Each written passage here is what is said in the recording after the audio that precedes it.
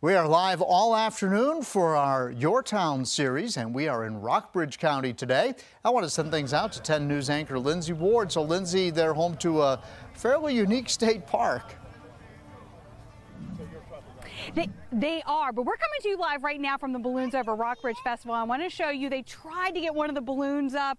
You can see it kind of deflated right here. They tried. It's just a little too windy, but hey, if you can't make it out here, there's plenty to do, and that includes outdoor activities like Natural Bridge State Park, which has so many new things to offer. They are now an international dark sky park, which means they offer outdoor astronomy programs. Check out the stars right here in the county, and we caught up with the park manager Jim Jones in the new Children's Discovery area. It has balance beams. It lets kids create forts, dig in the sand, and get creative on the art wall, plus more.